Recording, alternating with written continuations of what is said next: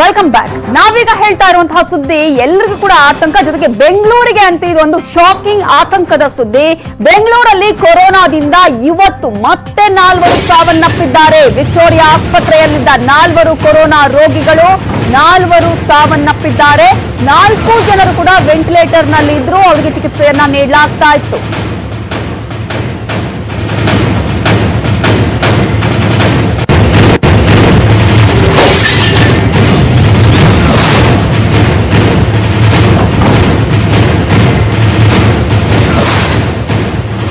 Patient number 4079, patient number 4845, patient number 5336, patient number 5340. ಈ 4 ರೋಗಿಗಳು ಸಾವನ್ನಪ್ಪಿದ್ದಾರೆ. ಚಿಕಿತ್ಸೆ ಫಲಿಸದೆ ಸಾವನ್ನಪ್ಪಿದ್ದು ಕೆಲ ದಿನಗಳಿಂದ ಇವರ ಆರೋಗ್ಯ ಗಂಭೀರವಾಗೇ ಇತ್ತು.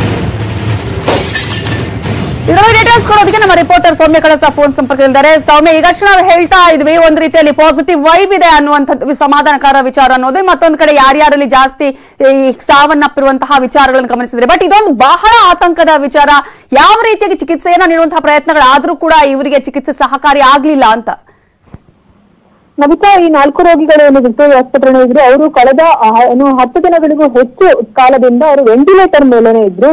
ಮೊದಲು ಅವರಿಗೆ ಬೇರೆ ಬೇರೆ ಆರೋಗ್ಯ ಸಮಸ್ಯೆಗಳು ಸಾಕಷ್ಟು ಇದ್ವು, ಕೋಮಾರ್ಬಿಡಿಟೀಸ್ ಜಾಸ್ತಿ ಇದ್ರಿಂದ ಅವರೆಲ್ಲರಿಗೂ ಕೂಡ ಈ ಒಂದು ಕೊರೋನಾ ವಿರುದ್ಧದ ಹೋರಾಟವನ್ನು ಯಶಸ್ವಿಯಾಗಿ ಪೂರೈಸೋದಕ್ಕೆ ಬಹುಶಃ ಆಗ್ಲಿಲ್ಲ ಅಂತ ಕಾಣುತ್ತೆ. ಮತ್ತೊಂದು ವಿಚಾರ ಏನಂದ್ರೆ, ಈ ಒಂದು ಬೆಂಗಳೂರು ವಿಕ್ಟೋರಿಯಾ ಆಸ್ಪತ್ರೆಯಲ್ಲಿ ಇದ್ದಂತಹ 4 ಜನರನ್ನ ತುಂಬಾ ತುರ್ತುನಿಗಾ ಒಂದು ಪರಿಸ್ಥಿತಿನಲ್ಲೇ ಅವರನ್ನ ಕೇರ್ ತಗೊಳ್ಳಲಾಗಿತ್ತು. 24 ಗಂಟೆಯೂ ಅವರ ಆರೋಗ್ಯವನ್ನ ಮಾನಿಟರ್ ಮಾಡ್ಲಾಗ್ತಾ ಇತ್ತು. ಉಸಿರಾಟದ ಒಂದು ಸಮಸ್ಯೆ ತೀವ್ರವಾಗಿ ಅವ್ರಿಗೆ ಇದ್ದಿದ್ರಿಂದ ಆಕ್ಸಿಜನ್ ಸಪ್ಲೈ ಮೇಲಿದ್ರು. ಇಷ್ಟೆಲ್ಲ ಇದ್ರೂ ಕೂಡ ಎಲ್ಲಾ ಫೆಸಿಲಿಟಿಗಳನ್ನು ಕೊಟ್ಟು ಅವ್ರನ್ನ ರಿವೈವ್ ಮಾಡುವಂತ ಒಂದು ಪ್ರಯತ್ನ ತುಂಬಾ ದೊಡ್ಡ ಮಟ್ಟಿಗೆ ಅಲ್ಲಿನ ವೈದ್ಯರು ಮಾಡಿದ್ದಾರೆ. ನಿರಂತರವಾಗಿ ಅವರಿಗೆ ಒಂದು ಚಿಕಿತ್ಸೆಯನ್ನ ಕೊಡೋದು, ಜೊತೆಗೆ ಅವರಿಗೆ ಬೇಕಾಗಿರುವಂತ ಎಲ್ಲ ಸೌಕರ್ಯಗಳನ್ನ ಮಾಡೋದು ಎಲ್ಲವನ್ನು ಮಾಡಿದ್ರು ಕೂಡ ಯಾಕೋ ಅವ್ರ 4 ಜನರು ಕೂಡ ಈ ಒಂದು ಹೋರಾಟವನ್ನ ಗೆಲ್ಲೋದಕ್ಕೆ ಸಾಧ್ಯ ಆಗಿಲ್ಲ ಅಂತ. ಆದ್ರೆ ವಿಕ್ಟೋರಿಯಾ ಆಸ್ಪತ್ರೆಯಲ್ಲಿ ವೆಂಟಿಲೇಷನ್ ಮೇಲೆ, ಆಕ್ಸಿಜನ್ ಸಪ್ಲೈ ಮೇಲೆ ಇದ್ದಂತವ್ರು ಇವರೇ 4 ಜನ.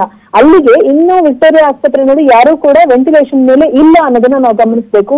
ಒಂದೇ ಸಲಕ್ಕೆ 4 ಜನ ಹೇಗೆ ಒಟ್ಟಿಗೆ ಸಾವನ್ನಪ್ಪಿದ್ರು ಅನ್ನೋದು ಕೆಲವೊಂದಷ್ಟು ಅನುಮಾನಗಳಿಗೆ ಎಡೆ ಮಾಡಿಕೊಡುತ್ತೆ. ಆದ್ರೆ ಇದ್ರ ಬಗ್ಗೆ ಆರೋಗ್ಯ ಇಲಾಖೆ ಶೀಘ್ರದಲ್ಲೇ ಒಂದು ಕ್ಲಾರಿಟಿಯನ್ನ ಕೊಡ್ತೀವಿ, ಅವ್ರ ಅಷ್ಟು ಜನರ ಒಂದು ಹೆಲ್ತ್ ರಿಪೋರ್ಟ್ ಅನ್ನ ಕೊಡ್ತೀವಿ ಅನ್ನೋ ಮಾತನ್ನ ಹೇಳಿದ್ದಾರೆ. ಬಹುಶಃ ಎಲ್ಲಾ ಅನುಮಾನಗಳಿಗೂ ಪ್ರಶ್ನೆಗಳಿಗೂ ಆ ಒಂದು ರಿಪೋರ್ಟ್ ಆನ್ಸರ್ ಅನ್ನ ಕೊಡಬಹುದು. ಈ 4 ಜನರು ಕೂಡ ಜೂನ್ ತಿಂಗಳಲ್ಲಿ ಅವರ ಒಂದು ಆರೋಗ್ಯ ಹೆಚ್ಚಿನ ಮಟ್ಟಿಗೆ ಹದಗೆಡ್ತು.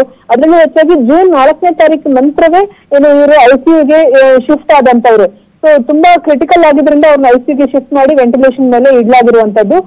ಎಲ್ಲ ಇದುವರೆಗೂ ಕೂಡ ವಿಕ್ಟೋರಿಯಾ ಆಸ್ಪತ್ರೆಯಲ್ಲಿ ಅನೇಕರು ವೆಂಟಿಲೇಟರ್ ನಲ್ಲಿದ್ದು ಅಲ್ಲಿ ಚಿಕಿತ್ಸೆಯನ್ನ ಪಡೆದು ಪರಿಸ್ಥಿತಿ ಉತ್ತಮವಾದಾಗ ಅಲ್ಲಿಂದ ಜನರಲ್ ವಾರ್ಡ್ಗೆ ಶಿಫ್ಟ್ ಆಗಿ ಗುಣಮುಖರಾಗಿ ಮನೆಗೆ ಹೋದಂತವ್ರು ಸಾಕಷ್ಟು ಜನ ಇದ್ದಾರೆ.